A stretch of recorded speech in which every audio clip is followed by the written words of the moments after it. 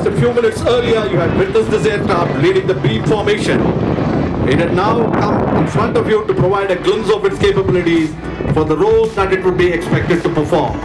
Ladies and gentlemen, here we have in front of us the light utility helicopter, which has now performed a high-speed run followed by a steep descending turn, dropping speed to come in front of us. The LUH is a 3-ton helicopter with a single RD-10-1U engine. It's been developed as a replacement to the Indian Armed Forces' aging Cheetah and Cheetah fleet of single-engine helicopters.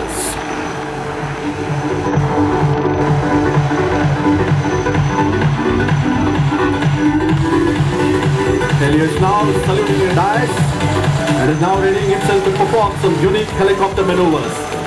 The site will fly at high speed. Designing a helicopter for India's vast and varied terrain with its conflicting requirements is a daunting task. HAL has lived up to this challenge, achieving it completely in-house.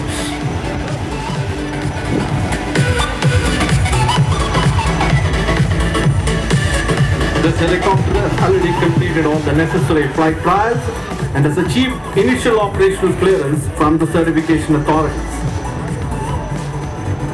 The LUH now is performing another very unique maneuver, pirouette. This maneuver, where the helicopter points to the same location while going around it, demonstrates the tail rotor power available and the tail rotor effectiveness.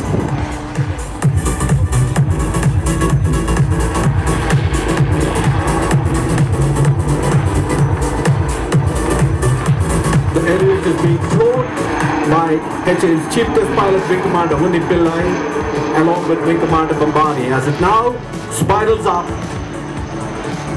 to position itself for performing other maneuvers.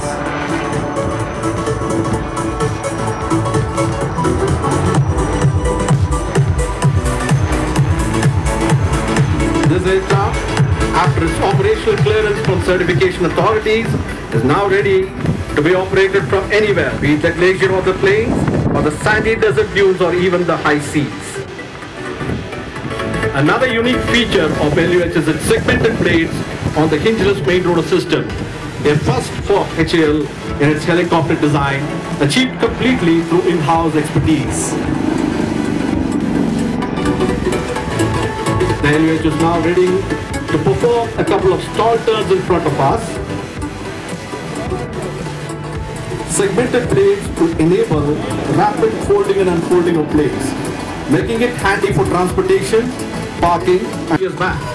And today it's in front of us, fully ready for operational exploitation.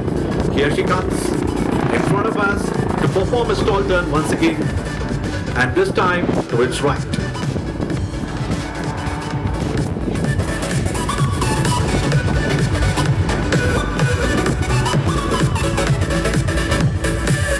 Ladies and gentlemen, the light utility helicopter